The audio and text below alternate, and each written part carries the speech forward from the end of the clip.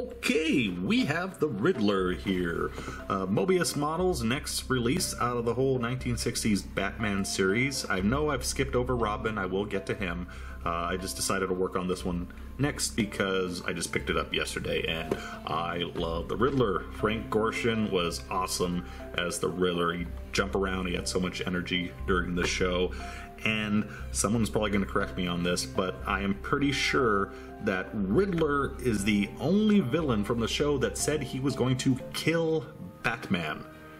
All the other villains, you know, they would try to kill him, but they would say, you know, I'm going to end you, I'm going to snuff you out. Some things that are more, you know, G-rated for the kids. But Riddler's the only one that said, I will kill him.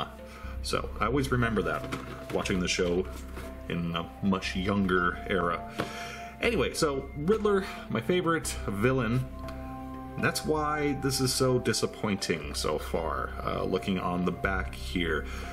First thing that I have to point out, I like to keep this channel PG, so I'm not going to say what the problem is with this facial expression, but if you're adult enough, you should know why this is a problem. He's kind of, yeah, I won't say anymore, but that's not looking good there. But we'll ignore that for the moment. I just don't know why they would sculpt his mouth. Oh my god, I'm not going to say anymore. The other problems I have here is, when I think of the Riddler, I think of him in the leotards, and or the tights. But they sculpted him with the suit on, and I would have to go back and watch all the episodes. I'm pretty sure he wore the leotards more, and the tights, more than the suit. So, but they put him in the suit instead, which I really don't like, because the leotard, the tights, God, I keep saying both, are more fitting for the Riddler, I think, because as I said, he would jump around all over the place like an acrobat. Second thing, and again, if anyone wants to correct me on any of this, great, because I haven't gone back and watched all the episodes. But if you know for sure I'm wrong on something I'm saying, please correct me, because I'm going to have to research a lot of this. The other thing is the cane. I couldn't find any photos of Frank Gorshin with the cane. The only person I could find photos online was with John Astin with the cane when he did the Riddler for like 2 episodes. So I don't think the cane should be there. Also, they give you the option of the mask or without the mask face. Unfortunately, it's the same horrible expression on either one. But also, I couldn't find any evidence of him wearing the mask with the suit. So there's a lot of problems here. Luckily, the only good thing we have going on here so far is that all the question marks, they're decals, which is going to be a hell of a lot of work, but it's a lot better than trying to paint it all by hand. So let's get into this. Honestly, see, the face looks great here. He's all laughing and giggling. Oh god, man. Anyway, I took everything out of the bag already. Sculpting looks decent, same quality as the other kits in the Batman series. You get a very tiny square base with him. You have option of the hands as well. And if he doesn't have the cane, that's the problem I'm having here. If he doesn't have the cane, I'm gonna have to have both hands empty, and then if he's not supposed to have the mask, he won't have a mask on. It's barely gonna look like the Riddler. Oh, man. There's the face. And, ooh. Oh god, there's something in his mouth. What was that? He had a hair in his mouth. Oh god. Oh. Alright, moving on. So this is the head without the mask, but you have to use the hat, because he's got a big hole in his head. And then you have the exact same head with the mask, but this one you have the option of not using the hat. Oh boy. And the 2 masks, I don't know which is which at the moment, but there you go. Everything else is pretty fine. A little bit of a texture to the suit. I wonder if the pants have that as well. No, they don't. So only the arms have a little bit of texture to them for some reason. That's odd. And hands, this is the open hands. These are solid piece. Hands look pretty nice. There's the tie. And you got the shoes.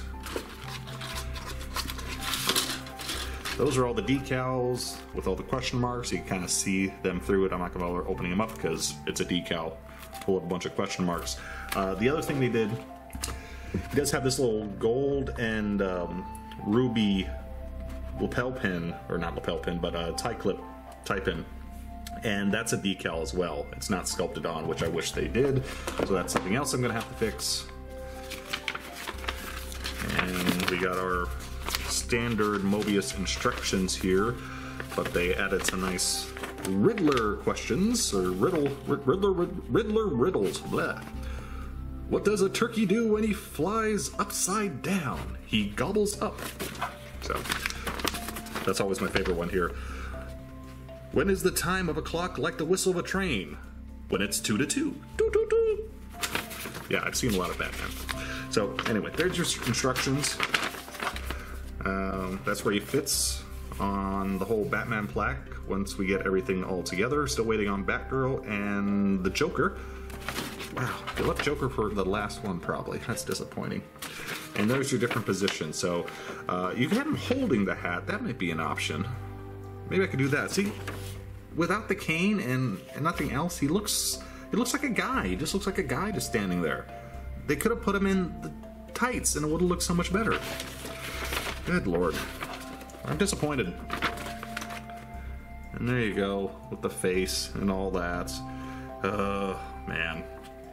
Alright, well, I wanted to make this review a little bit longer than normal because I had to go over all the issues here, but we're gonna build the rest of this in this part, and hopefully the build won't have any issues, and I can just skip right to the painting. Let's find out. I was hoping to just move on to the, okay, now it's built and begin the painting stage, but unfortunately, this is not a good kit. It's not horrible, but there are various little gaps and things that I wanted to point out to you before I started filling them, but I did fill a few of them on the head here because I had the putty ready, and my light is terrible, pardon me. There we go. There's a gap going right down the center of the head, and there's a few gaps on the side as well, which I just started filling those there. Of course, there's the seam lines running down everything because it's two parts. Some of them are not bad. Interesting things to note was something's definitely wrong with one of the molds that they used, because like this half here, you see how textured this is, but it's smooth on this side, so that is a bit odd. It's only the arms though that have it on the outsides. Even the front of the pants, or the, what side is it? That's the back of the pants. It's not as rough. Once, it's not horribly bad. Once we get paint on it, it should be taken care of. Interesting thing here, if you can see that little divot, if you saw in the video earlier, I don't know if you saw it or not, there was a little discoloration there. I thought it was just a discoloration of the plastic. I've never seen this before. One layer of the plastic was actually separated and kind of peeled up like a bit of dead skin or something like that. So I had to cut it off, and I'm gonna have to fill that gap there. Assembly wise, you can see the arm. Left arm is pretty good, but the right arm here is not. It's a little too high, and there's also a rather significant gap there, so that needs to be filled. I think that's the main issues that I have. Oh no, there was the fist too. The fist, look at the gaps on the fingers there. If I can get this close enough, you can see the gaps on the fingers. That's terrible, and that's going to take a lot of work to fill. I'm actually going to use some epoxy putty to fill that, because trying to use regular tube putty and sand that all down is going to be too much of a pain. So yeah, there's a lot of little things that need fixing on this kit, but I'm going to go ahead and get started on it with all the squadron putty, and we're going to be using a whole bunch, and we'll see what happens. So I'm mostly finished with the puttying, and there was a whole lot of it. About to get to the primer, sand, little extra putty stage, back and forth, fill up all the gaps. And yeah, we do have a lot of gaps. not happy. Not happy at all. This kit does have a lot of problems. It's not throw it in the bin bad, but it's kind of close to it. I mean, I would probably stop working on this if it wasn't part of a series that I want to complete. So I think I mentioned some of the gaps already. You can see where all the I had to use epoxy putty because I had to sculpt back some detail in a few areas. The tie didn't fit correctly, so I had to sculpt more of the tie in there. I already mentioned the arm didn't fit correctly. Rather than sand down the top, I actually cut the hole where this peg is supposed to go, and I moved the arm down slightly because it was off center, and that wasn't me putting it together. That's the mold was off center when they made this. So I had to fill epoxy in there and still try to indent it a bit so you have that seam line going around. Wanted to leave the mask off. Unfortunately, that was another very poor fit, so this is still wet here. I got to clean this up a little bit. So that is there, and even I don't know how well that can see, but you see it doesn't really form the face that well either. There's some gaps if you look down that way, which I think we'll leave. Should be okay. So yeah, we're gonna stop right now. Oh, there's also, if you have them holding the hats, there's a little injection mark in there that you have to fill.